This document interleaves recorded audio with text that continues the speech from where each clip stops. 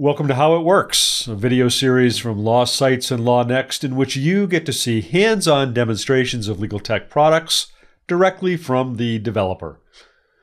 In today's episode, we'll look at the legal research platform vLex, and specifically at its just-released collection of antitrust materials from the American Bar Association. Joining me today to tell us about the new collection and show us how it works are Tom Atkinson, Head of Business for North America, and Robin Chesterman, Global Head of Product. Tom and Robin, welcome to the show. And Tom, why don't you start off by telling us about vLex and about this new collection? Thank you so much, Bob, and thank you so much for having us. We really appreciate it. We're really excited to be partnering with the ABA's Antitrust Law section to help create an exclusive digital library of their books, which will sit alongside other primary and secondary materials from all over the world. And that's what we're here to show today. As a quick overview of vLex and who we are, we're a legal publisher of over 30 years, and we provide legal information from over 100 different jurisdictions to organizations globally. And the legal information covers both common and civil law jurisdictions, all on a single platform.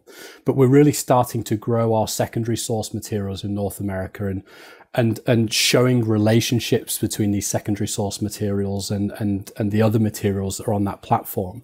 So the Antitrust Library will be a collection of over 60 books, and it will be transformed into an enriched and integrated research experience.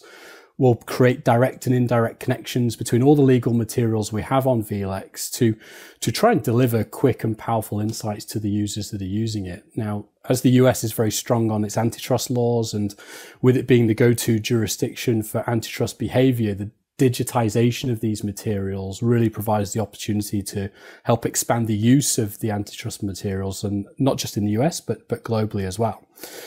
So with that, we will go into the platform and see what these books look like on vLex and how users can access it. Great, let's dive in and see how it looks. Okay, so this is the homepage of vLex, and we've created some really quick and easy ways for users to get access to this antitrust content. And the browse function is the key way that we've developed to do this. So if I was to click on browse, I get all the list of sort of legal materials in the US. If I click books and journals and go to the ABA Antitrust Library here, I come through to what is a compilation view of all the books that are part of this collection and part of this library. So you'll see all the sort of small pictures of the sort of title pages and a bit of information around each of the book. They're ordered by most recent, so the most recent ones that have been published, but we can change that into alphabetical or providing the oldest book if we needed to. But this gives a very quick and easy way for users to scroll down through all the list of titles that are available through this digitized version on vLex. If someone has a specific book that they're looking to get access to, they can use this text box filter and they can enter in, let's just say I want to go and see a particular handbook. I can enter it in the text box and up comes the result for me, the Antitrust Class Actions Handbook. So they can click on the title and it will come through to the overview page, which is here. Now, on this page, on the left-hand side, we get the front cover of the book. We get all materials around this particular edition of the book as well, and the logo of the ABA because it's their material. We'll also have mark records that will be on here once they're published as well for organizations that want to catalog this information internally. But in the middle of the page, you get a list of the table of contents, which is essentially the chapters of the book that are all hyperlinked. So if I went into a particular chapter of the book, I will come to a page like this. And this is essentially showing us this particular chapter on international mass actions and class actions in Australia. And what are the key differences between the competition regimes of Australia and the United States. And I can very quickly scroll through and start reading the particular chapter of the book. It looks like you're preserving the print formatting in the way that you're presenting these. We are indeed, and that's a key part of what we want to do. So it still feels like you're reading the book itself. We do actually have the physical PDFs that you can download and print from the platform as well. We allow that by chapter level only, but you do get the exact PDFs, replicas of the book as well at the same time. On this page, one of the things that we start to allow users to do is to start to highlight and annotate areas of this book. So if they're using this and they want to make some notes because this is of interest to them in their research, they can either click highlight and highlighted it, or they can click note and they can write an example, save that note, and it will appear down in the left-hand side on their screen. And they can clear it nice and easily if they want to, but it really allows for annotation really, really easily. Just above that highlight, you'll see all the chapters that we saw before, and this layout of the chapters are all hyperlinked, so it makes it really easy to go to different parts of the book really very quickly on that left-hand side. Is that note sticky to the publication, or is there a way where I can see all of the notes I've added to different publications? The note is specific to this chapter in the book when you're in this chapter. One of the key things that we start to do here is we analyze all the information within this chapter and we start to create a list of cited authorities. And this is where the sort of multi-jurisdictional element of vLex comes to the forefront here. So we're in a chapter regarding Australia and the United States. So we're going to have cited authorities from Australia, the United States, and potentially other jurisdictions. And this is what you'll see in this list of cited authorities. So we have Australian cases, there's a US case here. If I scroll down, there's a UK case here as well. What we very easily allow the user to do is to click on this link of this case, of this Australian case. We can open it up in a new browser and immediately get taken to the full text of that case. And it will work in the reverse. If someone is looking at this particular case and is looking where it's been cited, we will show that user in Australia that it's been cited in an antitrust book, and they'll be able to go from the case to the book very quickly on the platform as well. So it's all about ease of use and going between these materials as quickly as possible. As part of this cited authority list, you'll see some icons and some text here. The 3 shows that there are 3 references to this citation in the chapter. The cited in column tells us that this particular case has been cited in 11 other legal documents that are on the platform. And then we have the strength indicator, which takes into consideration the number of references and how many times it's been cited. But the strength indicator also looks at the general relevance of the document and the issues discussed. So it then brings together all these 3 metrics to create a strength indicator for the end user. And ideally, the higher the strength indicator, the higher up in the results of cited authorities that we want to show. Now, the next part of the sort of overview of these books is related Vincent, and this is all linked to Vincent, our AI tool, and the technology that we use to enrich this collection.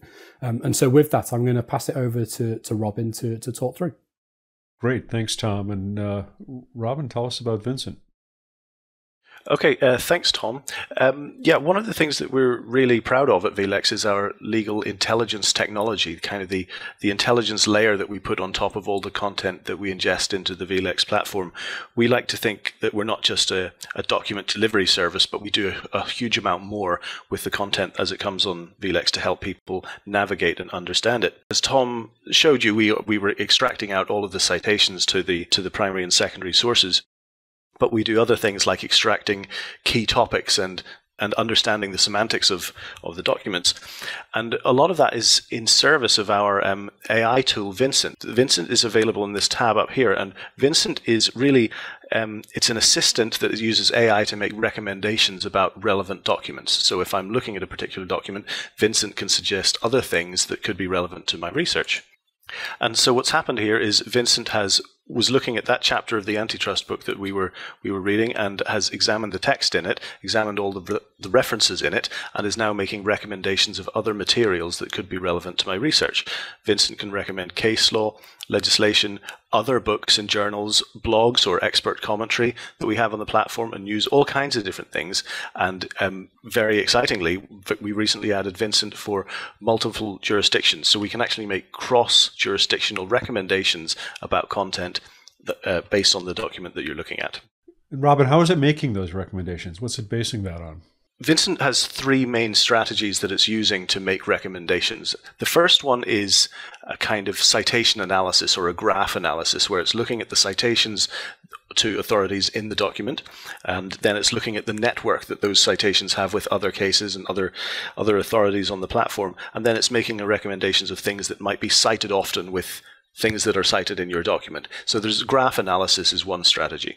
Another one is it's kind of the magic sauce of Vincent, which is the semantic analysis, is where it's really looking at the text and then finding other documents that have kind of vectorized similar representations of the text. That's where it gets most clever. And then the third strategy is where it's extracted key topics out of the document, and then it's running searches behind the scenes to find other documents that match searches for those topics.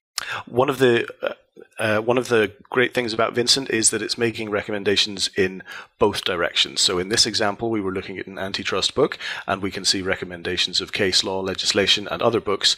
But if we were looking at a case or a statute piece of legislation, and I hit the Vincent tab, it can make a recommendation of a book that maybe I didn't even know anything about. Maybe I didn't know it existed, but it can give me this antitrust material and let me know that there's content on vLex that could be highly relevant to the job that I'm trying to do. This is available on the vLex web platform itself, but one of the things that we like to do, we have a suite of tools that exist outside the platform, and one of them is a plugin for Microsoft Word. I'll just show that very quickly because Vincent exists in Word as well. I could be writing a document in Word, and in the vLex tab here, I've got Find Citations, which would find citations in the document, but Vincent is present in Word, and by hitting the Vincent tab, it will come up on the right-hand side and can make recommendations of material on vLex that could be relevant to the document that I'm either reading or writing within Microsoft Word. Useful. Good. Tom and Robert, thanks for demonstrating that today. I know this was just rolled out at the Antitrust Law Conference of the American Bar Association. For others who are interested, what do you want to tell them? How can they get access to it? Yeah, thanks, Bob. So it's launched for everyone globally. So whether they're a member, a non-member, whether it's an organization, a government department, whoever it is, they can reach out to us and we can talk them through the platform as we've done here. And it is available to everyone. It comes as a full library in the vLex platform. And hopefully, as we've seen it, it will make it really easy to search and browse the collection of books that are now online. Great. Anything else you'd like to say before we wrap up here today? From my end, just a thank you for having us. And I hope absolutely. Thank you very much, Bob. I hope everyone's enjoyed watching the antitrust content. Of course. All right. Well, thanks again to Tom Atkinson and Robin Chesterman of vLex. That's it for this episode of How It Works. You can find the full series at lawnext.com. Thanks for watching.